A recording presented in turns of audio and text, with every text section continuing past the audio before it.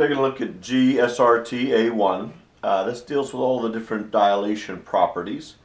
We'll cover it over many worksheets because there are quite a few key characteristics to dilations that we need to look at.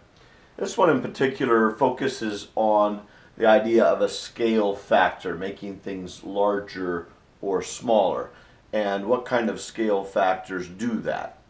So first of all, this for instance is our notation, a dilation about O, a scale factor of 2, triangle ABC.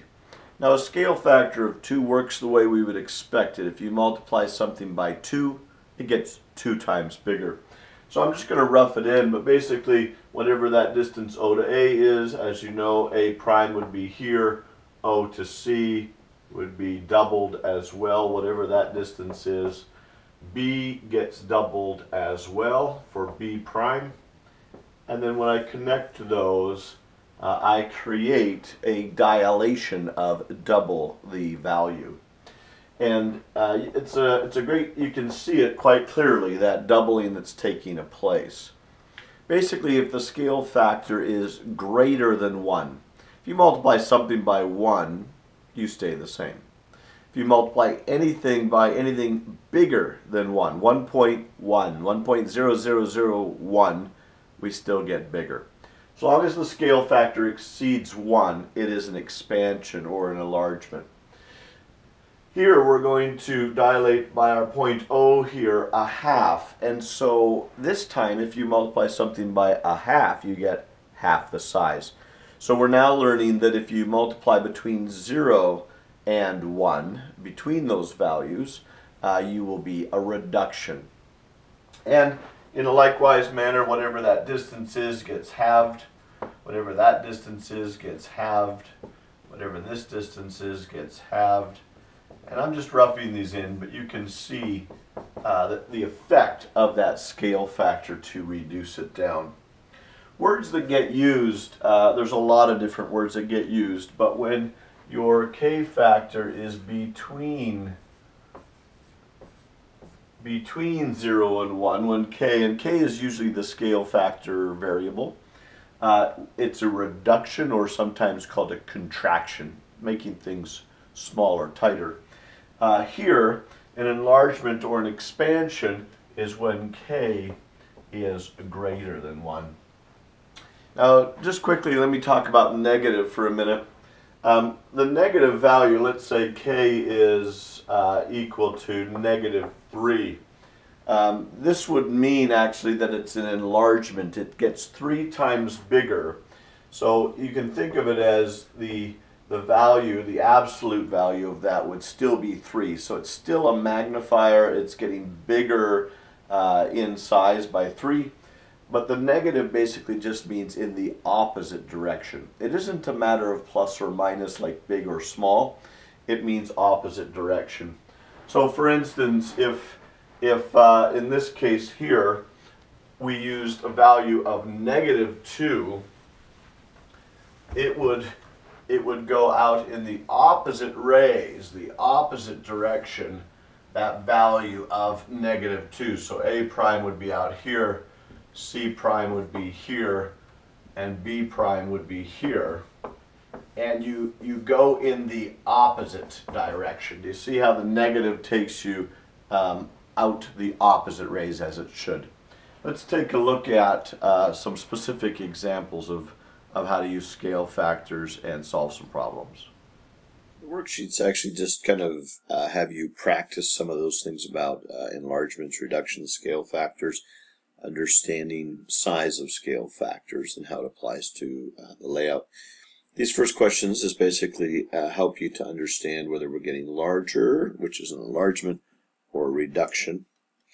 And when it's written with a colon like this, basically it's, the image over the pre-image, which is in this case 2.5. This is another way to think about it. It's 2.5 times bigger. So this would be an enlargement.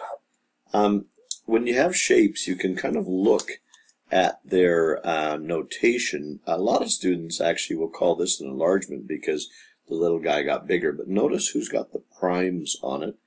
the B prime, the A prime. That means this was the pre-image and this is the image. And so this, of course, is a reduction. Kind of a tricky little scenario there. Here, of course, you're going to look at the scale factor number. That's a 5, and that's an enlargement. Here again, we're going to look at, by definition, that dilation is upon array. Here is A, the original or pre-image. Here is A prime, the image, and so we are definitely further away. That's an enlargement.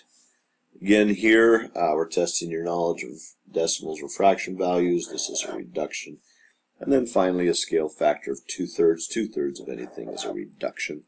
Those are nice little things to kind of get a grip on how things work. This number line has always been a kind of a favorite, kind of a problem for me. It's kind of tricky, and that's why I like it.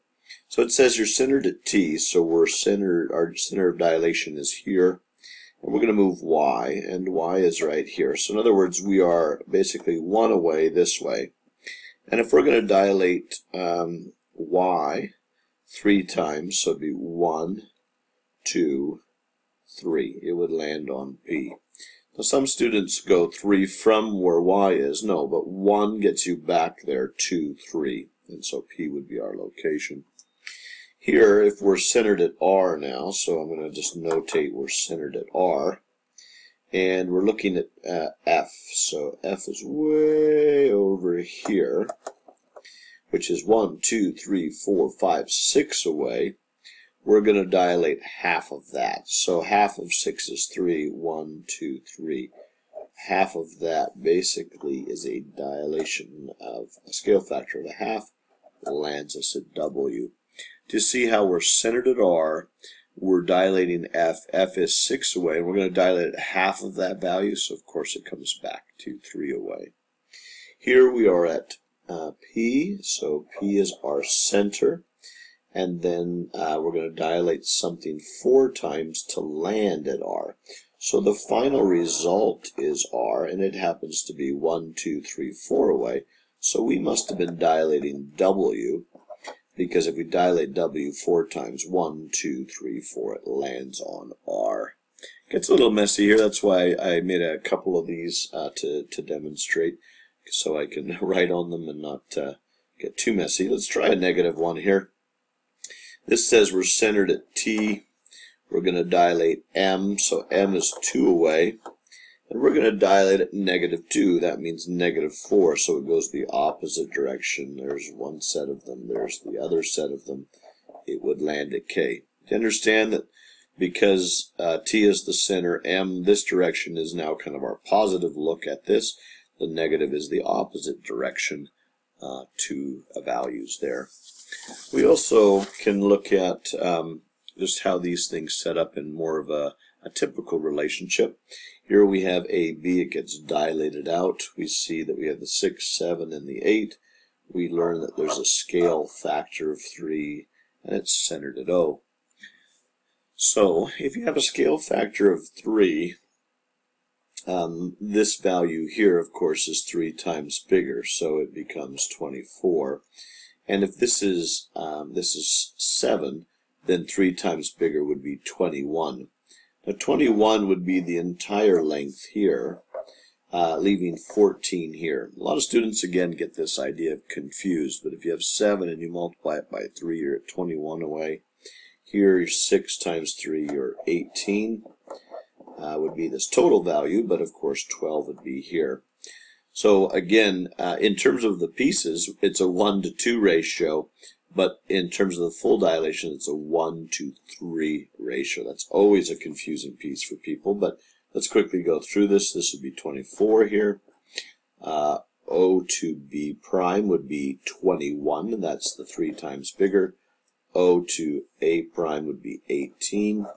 And this is where it's now going to ask us about pieces. So this would be 12 as a piece from A to A prime, and B to B prime would be 14. And then it says, what's the ratio of O to A as A to A prime? That's a 1:2 ratio. Now again, don't confuse. Those are the ratio of the 2 little pieces there. But the full dilation was a 1:3 dilation. And just to show you a similar kind of question, we won't do all of these, but Notice how this is a reduction because the primes are closer to O, and gives us the full distance, and it says everything dilates a half, so that would be 4 and 3.